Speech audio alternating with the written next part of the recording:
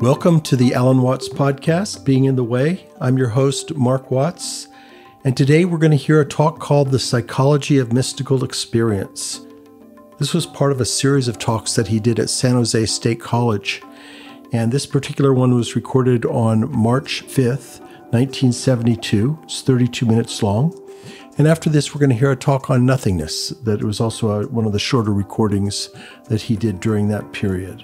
Today's podcast was co-produced with the Ram Dass Be Here Now podcast network. Our theme music is by Zakir Hussain, courtesy of Moment Records, from his album Rhythm Experience. And now here's Alan Watts in The Psychology of Mystical Experience from San Jose State, March 5th, 1972. Well, then, it has been announced that I will talk to you about the psychology of mystical experience.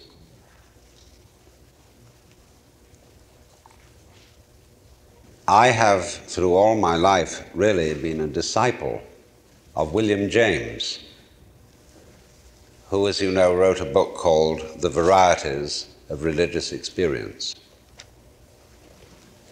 I was always fascinated by his approach to this problem, because it involved a way in which we might understand the dynamics of various different accounts of people's visions of God, of their place in the universe. Sometimes these visions might sound very different. Some people seem to experience God as extremely far out and other, up there, as something to be venerated, adored, and obeyed. And other people wanted to experience God as something completely inside. That is the essence of what you really, when you come down to it, call yourself. And it seemed, therefore, that there was a conflict between these two forms of experience. But likewise, when you change this to another domain of experience, some people will describe a pain as a cold sting, and others will describe it as a hot pang. Because very, very cold is pain and very, very hot is pain. But it's really, when it comes down to it, it's the same kind of pain. And then when you get into other weird extremes of human experience, ecstasy, think of absolute pleasure. So that there is a domain where pleasure and pain reach each other, so that we weep for joy and shudder with delight. So therefore I am very, very suspicious about these accounts of religious experience, whether the people who experience God as the extremely transcendent, like Isaiah, where he sees the Lord high and lifted up, and the cherubim are veiling their faces with their wings, that experience, and the experience of the Upanishads, Tattvamasi, you're it, whether they are not two different forms of the same thing, described in different kinds of language, just as we can describe ecstasy in the language of pleasure, and we can describe it in the language of pain. And by this sort of thinking, I seek to unify the quarrels between religions, because I will as willingly sit in meditation with Buddhists, where they cross their legs and look exactly like the image of their venerated being, the Buddha, on the one hand, and on the other hand, Christians or Jews or Muslims who will bow before the unseen transcendent presence. I'll go with either one. But what it comes to, and what is, I think, of vital interest to every one of us, is that we are all aware of being alive at the end of time, in what the Hindus call Kali Yuga. Things are running out. We are haunted by an insuperable set of problems. Overpopulation, pollution, the nuclear bomb, irreconcilable political conflicts. And every one of us has the sense, the haunting feeling, that these problems cannot be solved, and that probably we have only about 30 more years of life on this planet. It may not be so. We may muddle through.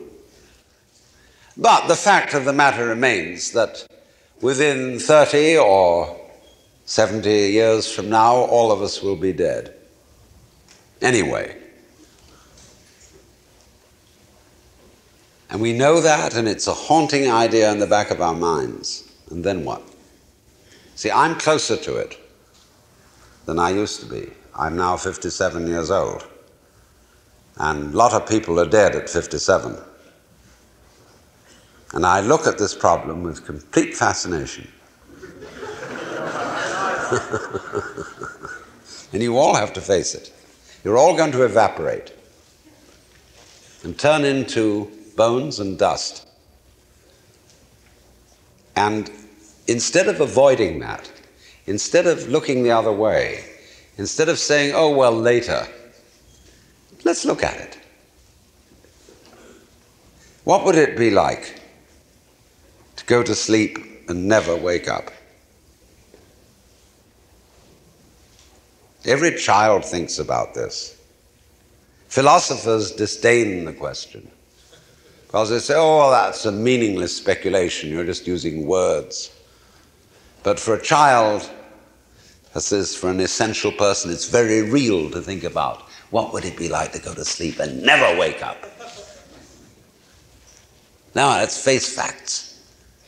Let's not dream of reincarnation or of heaven or of Devachan or of worlds beyond, but supposing it's very real that when you're dead, you're never going to wake up again. Well, I think I scratch my head and I say, well, that's not going to be like going into the dark forever, because darkness is something I can imagine. It's not going to be like being buried alive. It's going to be like nothing. It's going to be like as if I never had existed at all, and never anything else had existed at all. It's just going to be like it never was. And that makes me think, on the one hand, of, well, wasn't that the way it was before I was born? When I think backwards in time, I can remember it to a certain distance. And then I come to a blank, total blank. And yet, here we are. We all came out of it. The other thing it makes me think of is that if I want to realize total blankness as best as I can right now, I'm going to try and look at my head with my eyes. And no matter how I turn around, I can't see my head. And it isn't that there is a black spot behind my eyes. There is a total blank. Same kind of total blank, nothingness, as that out of which I came into this world. And then I look around me at night into the universe, and I look at the stars. And I see these vividly real, energetic points of fire scattered all over the sky in the middle of black nothingness. Now, how would the stars look if there were no space? How would space look if there were no stars? You see? The two go together. You cannot realize what you mean by is unless you have also, along with it, a thing that you understand as isn't. Void goes with form. The Buddhist sutra says, shiki sokuze ku sokuze shiki, which means that which is form, that exactly is voidness, that which is voidness, that exactly is form. Now, all mysticism is comprised in this. Mysticism, as we use it in an English word, comes from the Greek muin, mu, and that means the finger on the lips, quiet. Mum's the word. We can't really say it. There is a secret. There is something that you're not supposed to know, but that you should know for your sanity, and we're going to pass it on to you on the QT. In ancient times, it really was on the QT. But nowadays, nothing is on the QT. Everything has been published. All knowledge is available. There's no possibility anymore of there being anything esoteric. You know, everybody has smoked marijuana and taken LSD and practiced yoga, and so all this is a matter of public discussion. And it is of the essence of scientific honesty to make all information public. It's also the essence of democracy. If we are a republic where all men are equal, everybody, every single citizen of the United States, however well or not well educated, has a right to the access to all information. That's supposedly what we believe in. That is another way of saying, listen to this, that is simply another way of saying that you are all God.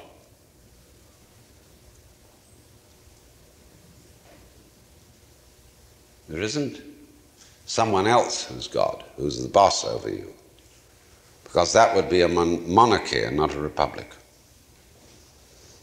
And the trouble with the United States is that this republic is peopled by a lot of people who believe that the universe is a monarchy.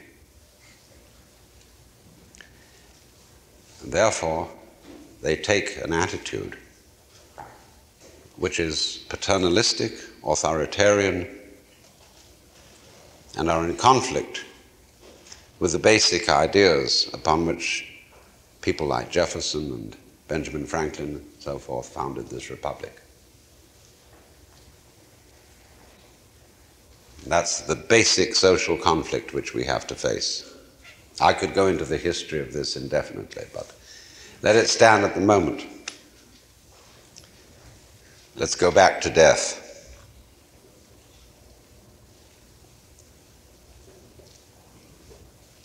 And we can see by a very simple process that when you're dead, you go into the negative dimension of unconsciousness, like you do when you go to sleep every night. Now, sleep refreshes you. Isn't that curious? Sleep is a very little understood phenomenon by psychologists. But being unconscious for a while, being nowhere, brings you back to life. Of course it does. Because you wouldn't know you were alive unless you'd once been dead, or unless you occasionally went to sleep. You wouldn't have the feeling of reality, of here-ness, of now-ness, of sensitivity like this when you pinch yourself, unless it could be contrasted with nowhere, with nothingness. All our knowledge, all energy is a phenomenon of contrasts. like a wave. Supposing energy itself is basically a wave phenomenon. There is the crest and there's the trough. And it goes yo, yo, yo, yo, yo, yo, yo. And it's upstanding, convex, and downstanding, concave. And this, of course, is the difference between the male and the female. And if we understand this, we're not going to have any more fights about women's lib. The male is upstanding. The female is hollow. See? And you cannot realize the one without the other. This is absolutely basic. You cannot see the figure without the ground. You cannot understand what is important, imp, so rather mischievous, without what is unimportant, fades into the background. All logic, all discourse, all thought, all imagination, all consciousness depends upon this contrast. And the secret of it is, this is the thing that I was talking about as mum's the word, mooing, is that the two go together.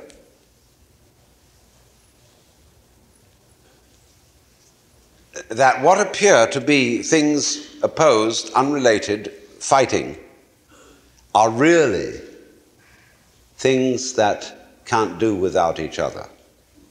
Jung, when I saw Jung in 1958, just before he died, we had a long talk in his summer house on the edge of Lake Zurich. And there were swans around there. And as we walked out at the end of the talk, I said to him, "Is it true that swans are monogamous?" He said, "Yes.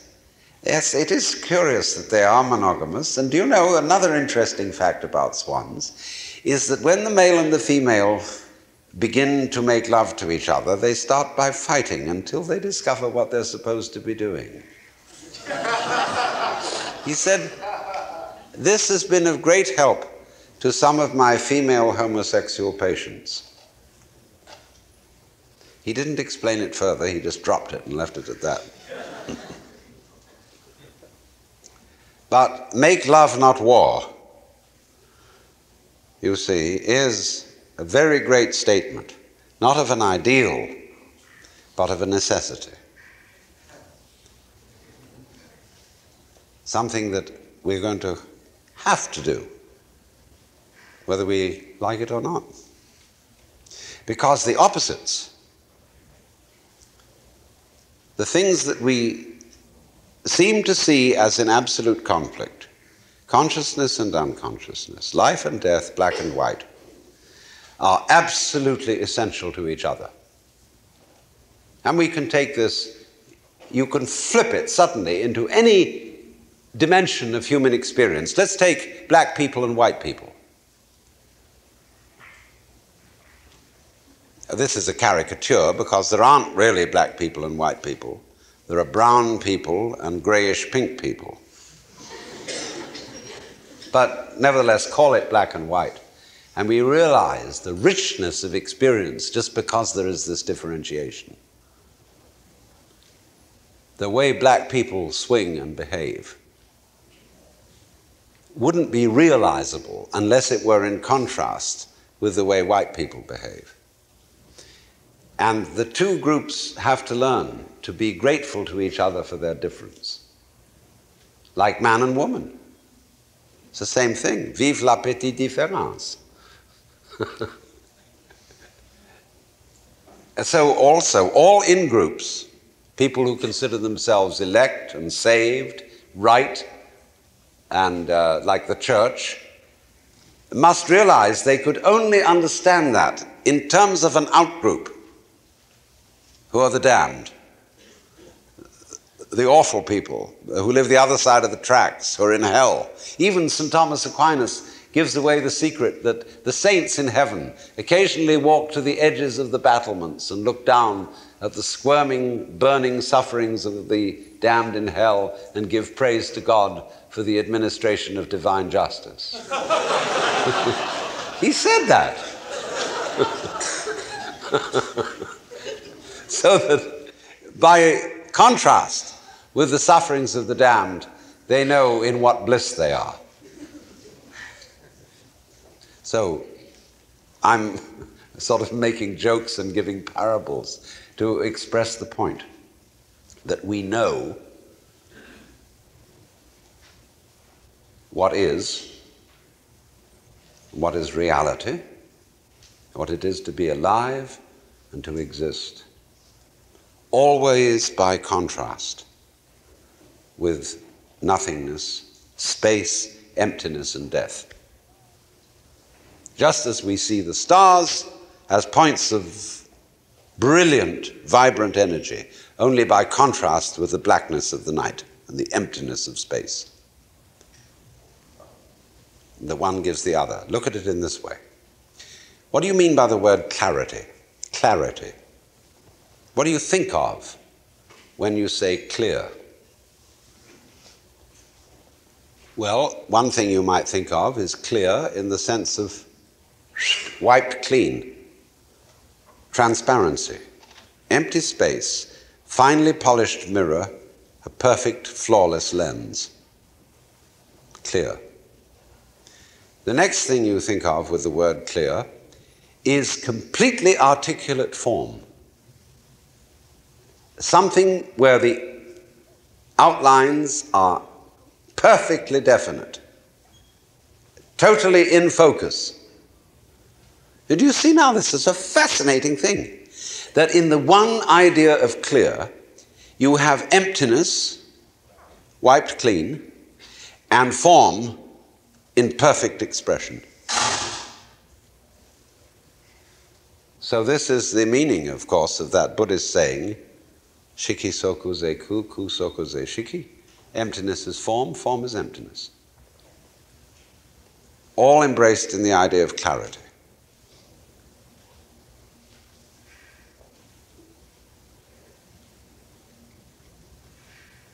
So therefore, we go on. Another fundamental contrast in experience, like form and space, is the voluntary and the involuntary. What you do on the one hand and what happens to you on the other. Now, this is absolutely basic to most of us. We know, or we think we know, that there is a thing called what I'm doing, my influence on it, and on the other hand, its influence on me.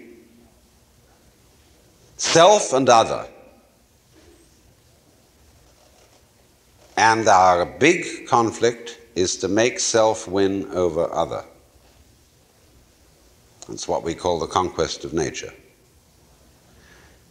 Collectively, humanity as self wants to subdue, beat down, and control what is called other.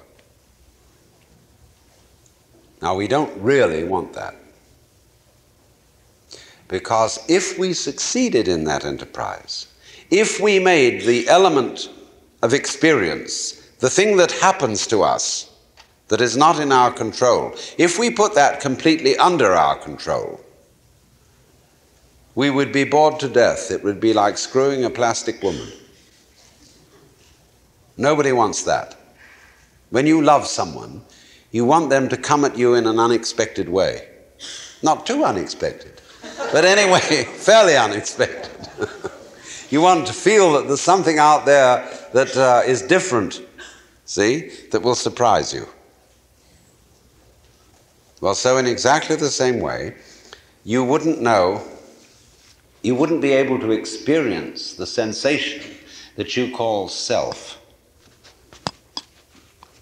being a source of action more or less in control, unless it had the contrasting field of something other that is not in control, that you never know what it's going to do. See, these two sensations go together. They're back and front of the same coin.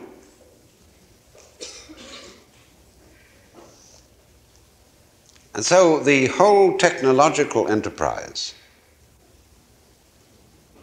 of the West, which is designed to control the universe by technological methods, is in the end not sufficiently conscious of itself to know where it's going. And it is all moving towards, because you see, we don't understand. It is not part of our education that we understand this relationship between opposites. We are so frantic to survive and so terrified of the night of death that we are going to destroy the planet out of our anxiety to survive. The whole colossal military enterprise that is wasting the energies of the earth. The Americans, the Russians, and the Chinese are wasting their substance in the most appalling way in creating so-called defensive technologies, instruments to protect themselves from each other, which can only destroy all of us. They can do nothing else. They protect no one. You know, like in the next war, join the Air Force and be safe. You're the only people who will be. You'll be miles up in the air or way under the ground somewhere. Women and children can go hang. No one is going to protect them anymore.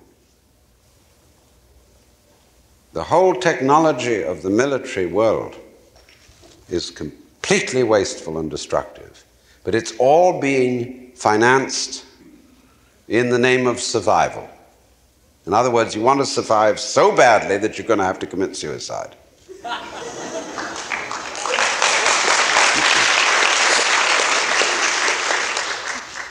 So the point is, you don't need to survive. We don't really have to go on living, because the nothingness of death, being the opposite of life, simply generates it. Like the space, the empty space of the sky is what is generating the stars. Like the womb generates the living being, the emptiness is the form. That's not in our logic. It was left out of our education. We never saw it. And therefore we have anxiety all the time. We think to be or not to be, that is the question. It isn't. To be is not to be, and not to be is to be. They imply each other. They are the background to the figure to the background. And so stop worrying. And I'm saying this not just to be a kind of a sophist and play at you with funny ideas, but to suggest that it is very important at this time that human beings cool it.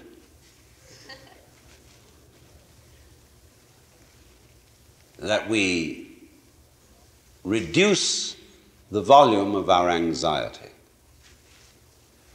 and take things easy.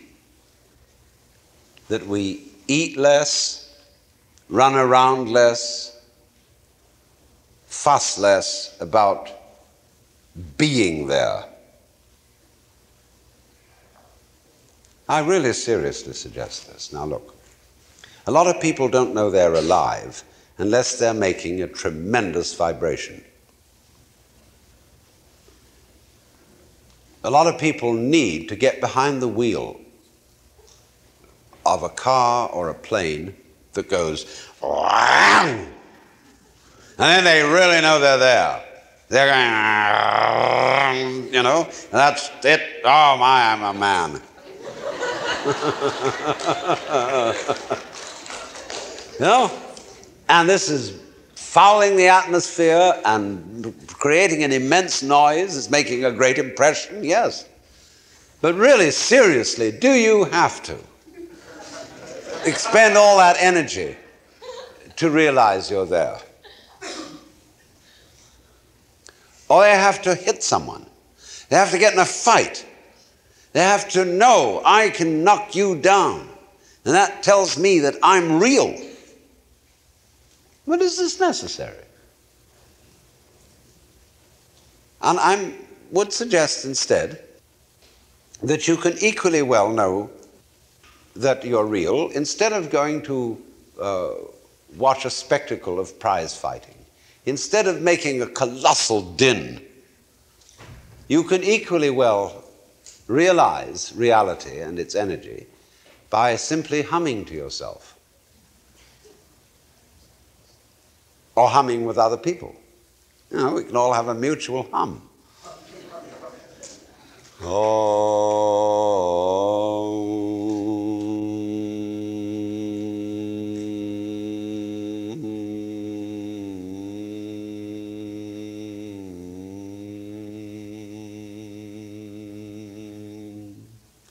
And you can dig that. You can get with it. You get right into it. See?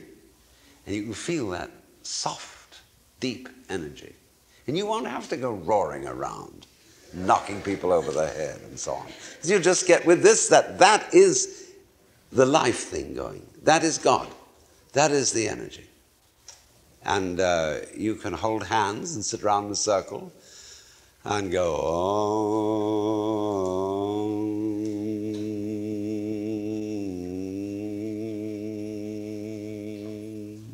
And it sounds silly to Americans. They say, what will happen to progress if people do that?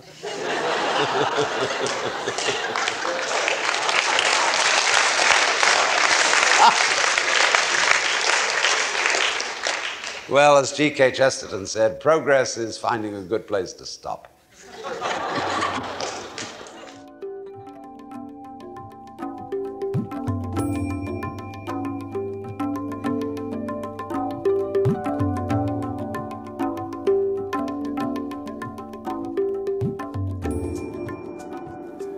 Welcome to my home. We're aboard the ferry boat Vallejo, which is tied up at the north end of Sausalito, close to San Francisco. And this is where I live. And you may think this place is rather weird. But that's because I've always loved weird things. I remember when I was a little boy, people used to say to me, Alan, you're so weird. Why can't you be like other people? Well, I thought that was just plain dull, like having the same thing for dinner every day. And as is well said, variety is the spice of life. So you will indeed find this place rather strange. And some of the things that are weird because they are just obvious and nobody ever thinks of them. Some of the most fascinating scientific discoveries have been made by people who called ordinary common sense in question. Like anybody can see that the earth is flat, and people know it's flat.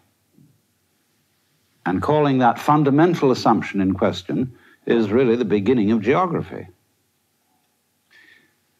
And when I think over the weirdest of all things I can think of, you know what it is? Nothing. The whole idea of nothing is something that has bugged people for centuries, especially in the West. Because we have a saying in Latin, ex nihilo nihil fit, which means that out of nothing comes nothing. You can't, in other words, get something out of nothing. And it's occurred to me that this is a fallacy of tremendous proportions that lies at the root of all our common sense, not only in the West, but in many parts of the East as well. And it comes up as a kind of terror of nothing, a put down on nothing, on everything to do with nothing, everything associated with nothing, such as sleep, passivity, rest, and even the feminine principle is often equated with the negative principle. Although women's lib people don't like that kind of thing, but when they get through understanding what I'm going to tell you, I don't think they'll object. Because what has struck me is that nothing, the negative, the empty, is exceedingly powerful. I would say not ex nihilo nihil fit, out of nothing comes nothing, but I would say you can't have something without nothing. For how do we basically begin to think about the difference between something and nothing? I can say, there is a cigar in my right hand and there is no cigar in my left hand. And so we get the idea of is here and isn't or empty here. But behind that, of course, lies the far more obvious contrast of solid and space. Now, we tend to think of space as nothing. When we talk about the conquest of space, there's a little element, notice, of hostility in that phrase. But actually, we're talking about the conquest of distance. Space as such, that is to say, whatever it is that lies between the Earth and the Moon and the Earth and the Sun, is considered, especially since the Michelson-Morley experiment, which proved there was no ether, is considered to be just nothing at all. But to suggest how very powerful and important this nothing at all is, let me point out to you that if you didn't have space, you couldn't have anything solid. To begin with, without space outside the solid, you wouldn't know where the solid's edges were. For example, you can see me on the camera because you see a background here and all around me, and that background shows up my outline. But if that wasn't there, then you would notice, say, only the beads and the microphone here, and this would become the background. But you always have to have a background to see a figure. You just can't do without it. So that means that the figure and the ground, the solid and the space, in some way are inseparable and go together. Now, we find this very commonly in the phenomena of magnetism and electricity. A magnet has a north pole and a south pole, and a battery has a positive pole and a negative pole.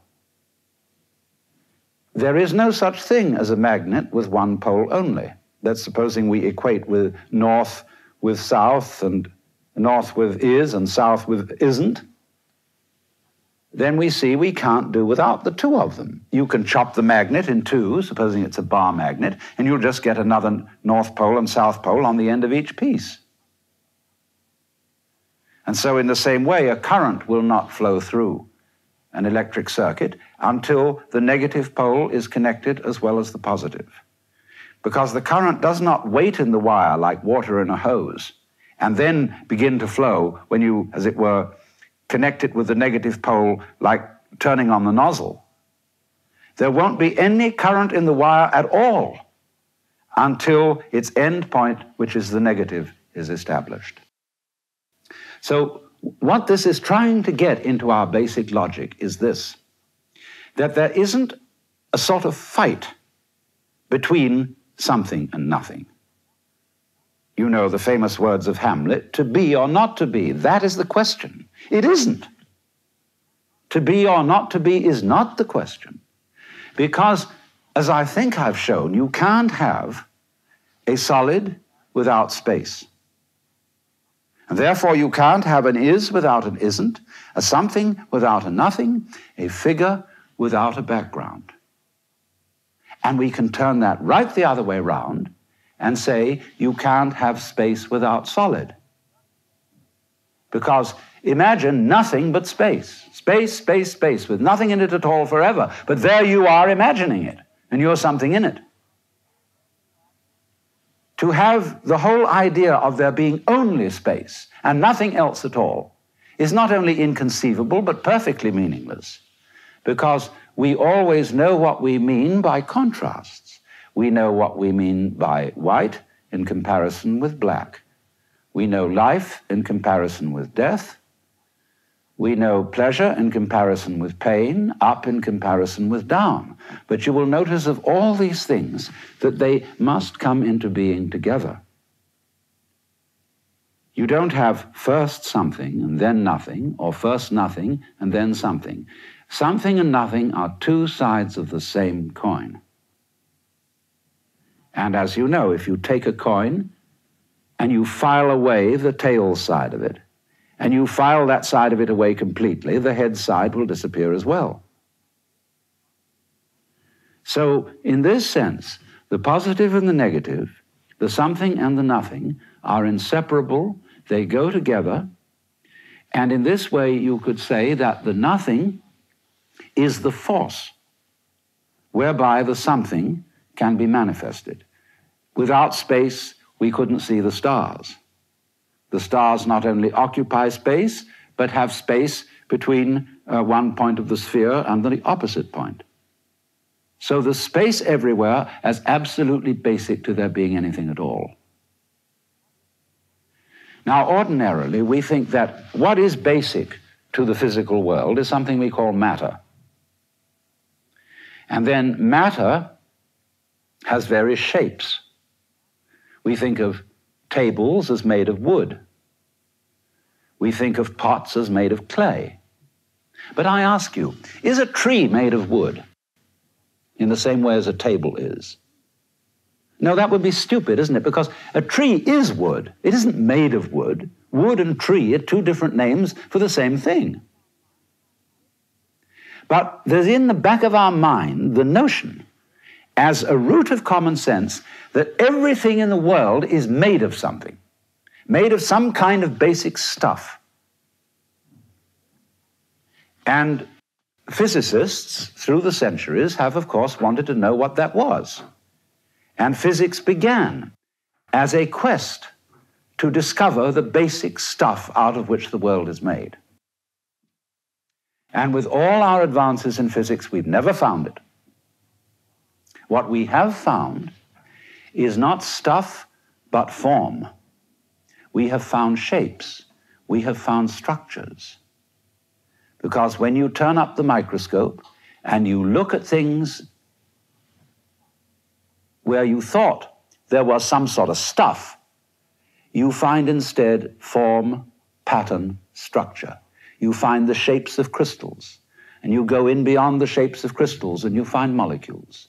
And you go in beyond molecules and you find atoms, and you go in beyond atoms and you find electrons and positrons, between which there are vast spaces.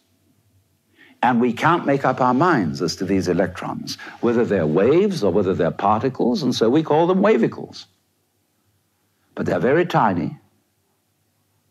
And if you want to ask what stuff are electrons made of, we might be able to make a further analysis, but what we will come up with will never be stuff. It will always be a pattern, a moving pattern, which can be described and measured, but we never get to any stuff for the simple reason that there isn't any.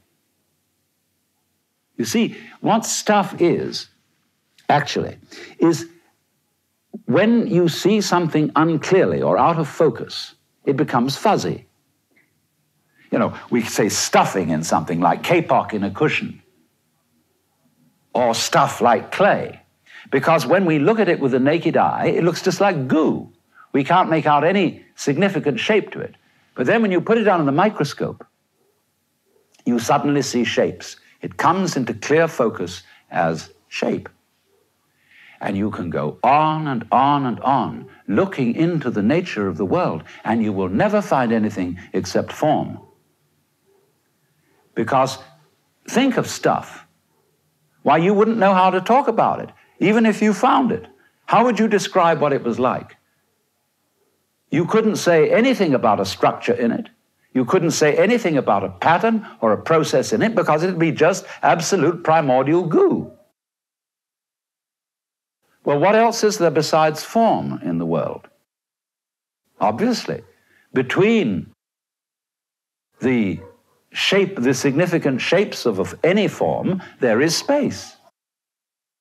And space and form, in that sense, go together as the fundamental things we're dealing with in this universe. And that's why there's a Buddhist saying, really, the whole of Buddhism is based on this saying, which is, that which is void is precisely form, and that which is form is precisely void. And Let me illustrate this to you in an extremely simple way.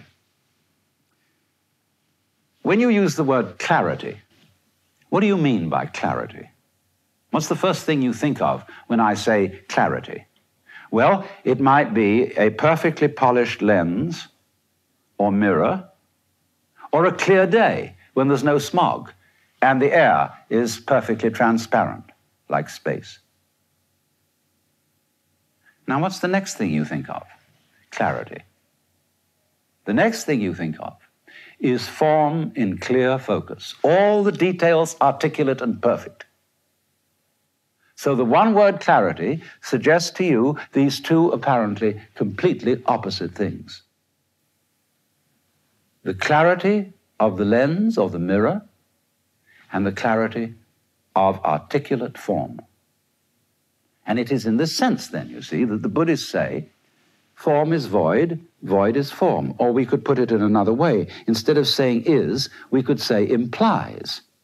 Or the word that I invented, goes with, spelled all in one. Like a front goes with a back, a male goes with a female, and so on. So form always goes with void. And there really isn't in this whole universe any stuff. Form, indeed, is inseparable from the idea of energy. And frisky form, especially when it's moving in a very circumscribed area, appears to us as solid. In the same way, for example, when you spin an electric fan, the empty spaces between the blades sort of disappear into a blur, and you can't push a pencil, much less your finger, through the fan. So in the same way, you can't push your finger through the floor, because the floor's going too fast.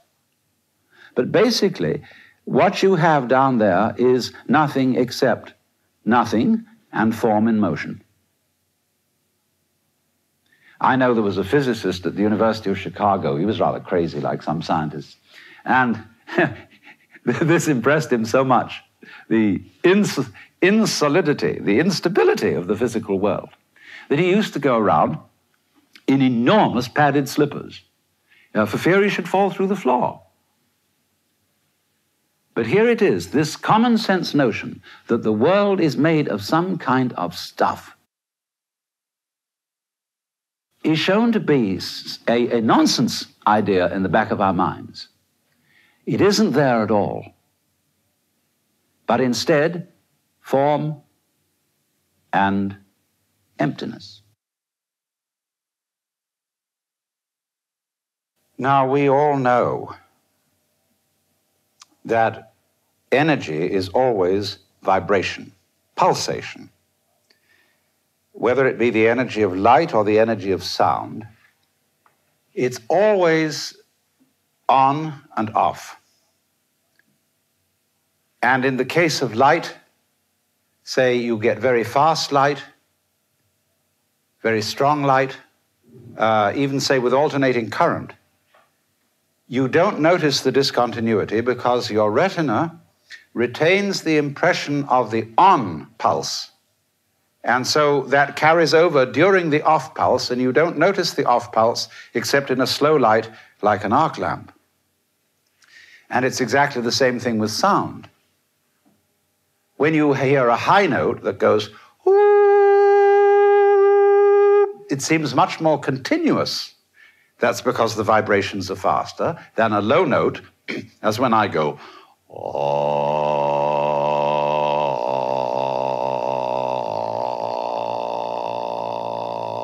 Now, in that, you can hear a kind of graininess.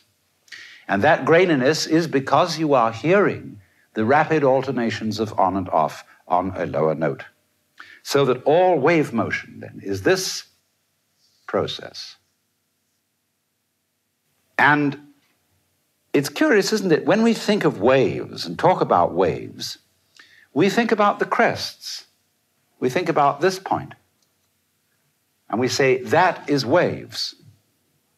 And that is because the crests stand out from the underlying uniform bed of water, which is relatively solid in comparison with the space above, so that these crests are perceived as the things, the forms, the waves.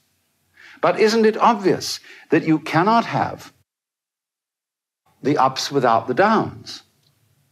You could call, you see, you get this dividing line here between above and below.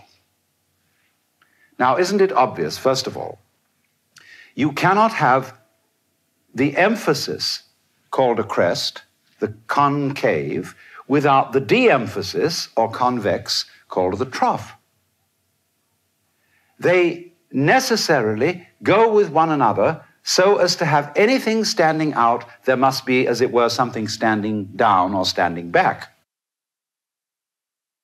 So in this way, we must realize that if you had this part alone, the up part,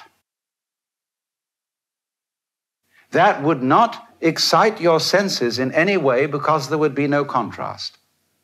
In other words, when sound comes upon your ear, the eardrum vibrates.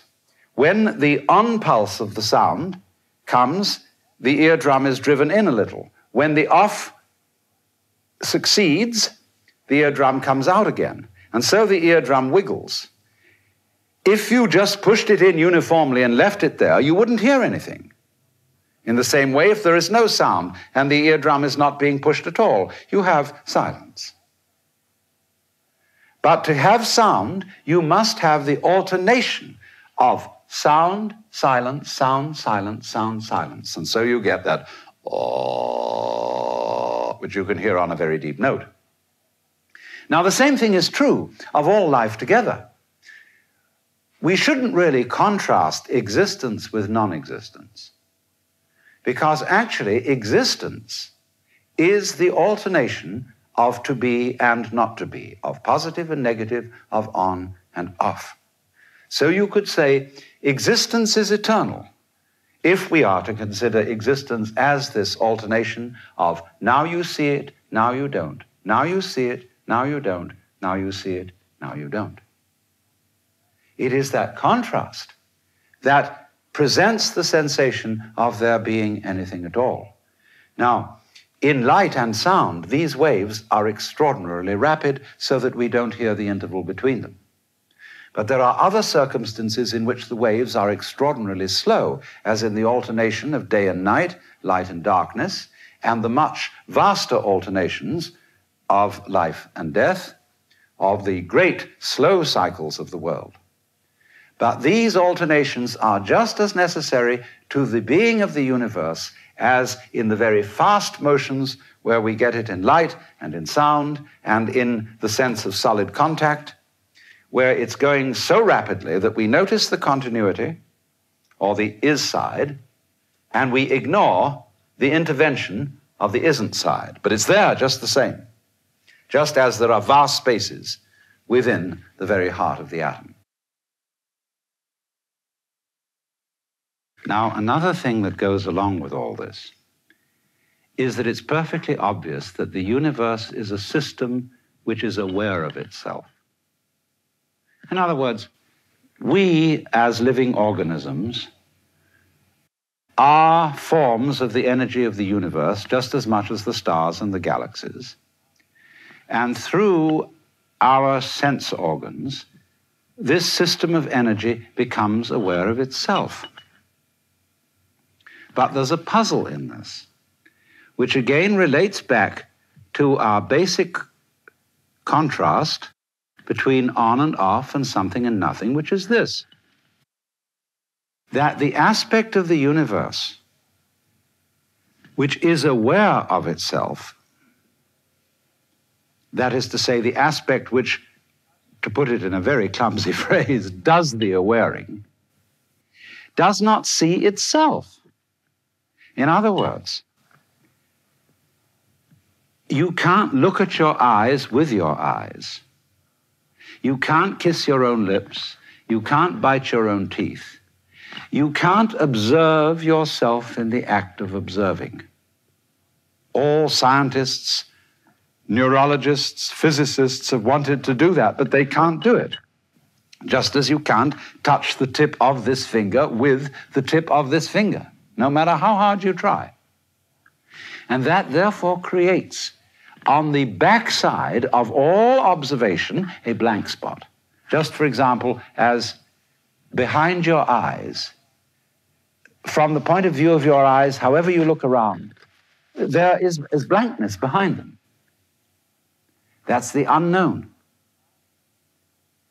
That's the part of the universe, in other words, which does not see itself because it is seeing. And so we always get this division of experience into one half known, one half unknown. We would like, of course, it would be fascinating if we could know the always unknown. But if we say, examine the brain and the structure of the nerves behind the eyes, we're always looking at somebody else's brain out there. We're never looking at our own brain at the same time as we're investigating somebody else's brain. So there always remains this blank side of experience. Now, what I'm suggesting to you is this, that the blank side of experience has the same relationship to the conscious side as the off principle of vibration has to the on principle. Do you see that? There's a fundamental division. The Chinese call them the positive side, the yang, and the negative side, the yin. That corresponds to the idea of one in our language and zero. All numbers can be made of 1 and 0. That's called binary arithmetic, which is used for computers. And so it's all made up of off and on, and therefore equally of conscious and unconscious. But the unconscious is, so to say, the part of experience which is doing consciousness, just as the trough manifests the wave, the space manifests the solid, the background manifests the figure. And so all that side of life which you call unconscious, unknown, impenetrable, is unconscious and is unknown and is impenetrable because it's really you. In other words, the deepest you is the nothing side, is the side which you don't know. So in this sense, don't be afraid of nothing. I could make a joke and say there's nothing in nothing to be afraid of. But people in our culture are terrified of nothing. They're terrified of death. They are uneasy about sleep because they think it's a waste of time. And they have a lurking fear in the back of their minds that all this universe is eventually going to run down and end in nothing. And it will all be forgotten, buried, and dead. But this is a completely unreasonable fear, because it is just precisely this nothing which is always the source of something. Think of it once again in the image of clarity. We say crystal clear. Nothing is what brings something into focus. And this nothingness, symbolized by the crystal, is your own eyeball, your own consciousness, and the clear space in which all the stars have freedom to be seen. Our podcast today was produced in conjunction with the Ram Dass Foundation and the Be Here Now podcast network. And our theme music is by Zakir Hussain, courtesy of Moment Records, from his Rhythm Experience album. If you'd like to find out more about Alan and his spoken works, please visit us at alanwatts.org. Thank you for listening.